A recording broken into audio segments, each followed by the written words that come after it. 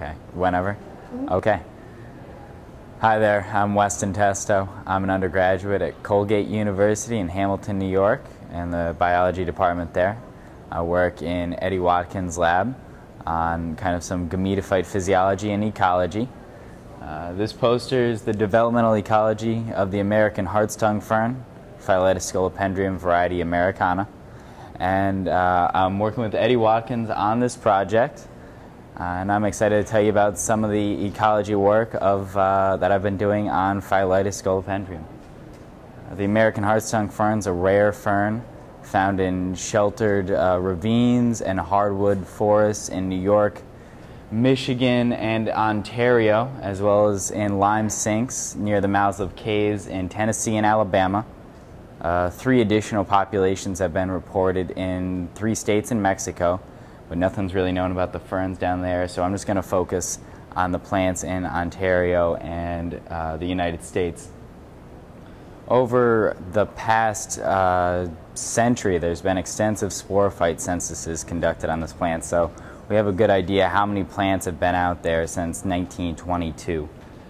In the 1990s, there was a significant crash in the populations of the American hartstongue fern in central New York, which is kind of the center of diversity for this plant. 90% of the plants in the United States are found in central New York. So I went out to try and see if I could explain some of this big crash. 50% of the plants in New York have died over the course of the last 20 years. So I set out to look up the gametophyte ecology a little bit to see if that could explain some things, since all the work that's been done with this plant has been with the sporophyte generation. In particular, I focused on 2 aspects that I feel might severely impact the development of the American hartstongue fern: temperature and calcium availability, as this fern is found in these sheltered places with buffered temperatures year-round and also on really calcium-rich slopes. I grew ferns at 20 and 25 degrees Celsius and in 3 calcium treatments, low, medium, and high. The high calcium 20-degree treatment most closely resembles the natural hartstongue fern habitat. In addition, I grew 2 species that are found in the same kind of habitat, Splenium rhizophyllum, the walking fern, and silvery glade fern, Diperia crosticoides. They were for comparative purposes to see mostly ecology work in terms of growth rate, but also some physiology. I characterized the developmental patterns of the fern over a 2-month period in the early developmental stage, and also kind of judged the growth rates of all 3 species over a longer term. Here's the growth rate and developmental patterns of the American hartstongue fern. It grows much slower than the other 2 species which I dealt with, and also produced sporophytes at a much later time. It took 20 weeks for the hartstongue fern to produce their first sporophytes, whereas Diperia crosticoides did so in 12 weeks, and Splenium rhizophyllum took 14 weeks to produce sporophytes. The effects of temperature and calcium were actually very significant. The ferns that I grew at 25 degrees Celsius did not develop to maturity. They stopped at about a 12 to 20 stage, or 20 cell stage of development, and remained there for months on end.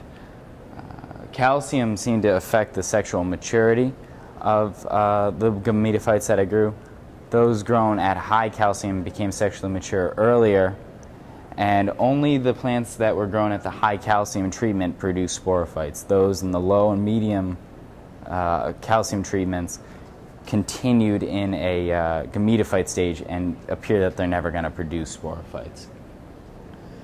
As these gametophytes developed, I isolated a small subset before they reached sexual maturity and grew them in isolation to see the ability of this plant to self-fertilize, which is fairly common in some species of fern.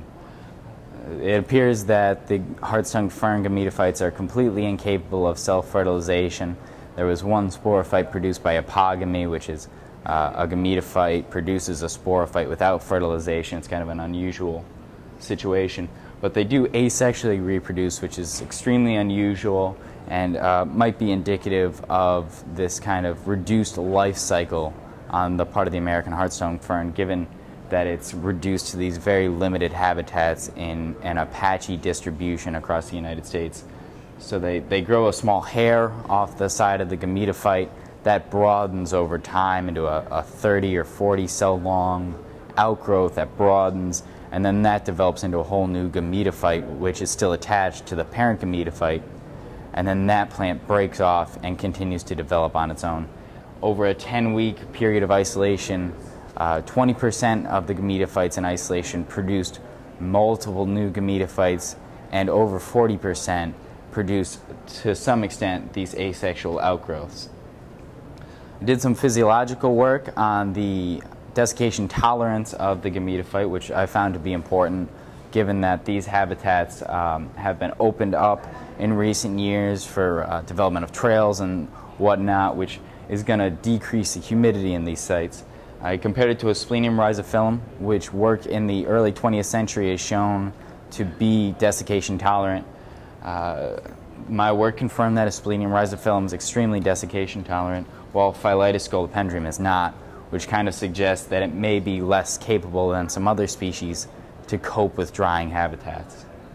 I've got a lot more work to do with this. I'm an undergrad. I got 2 more years at Colgate University to work in it. I'm going to do some kind of more comparative work with the sporophyte generation, interspecific gametophyte competition to see if there's any kind of hormonal competition between these species. And I also want to do some phylogenetic molecular work to better understand the strange distribution of the American hardstung fern, which also has a variety in Europe, the European hardstung fern, to understand how this fern came up with this crazy distribution that it has and how distinct each of these populations are in genetics terms. That's pretty much all I've got for you today. Thank you very much for your time.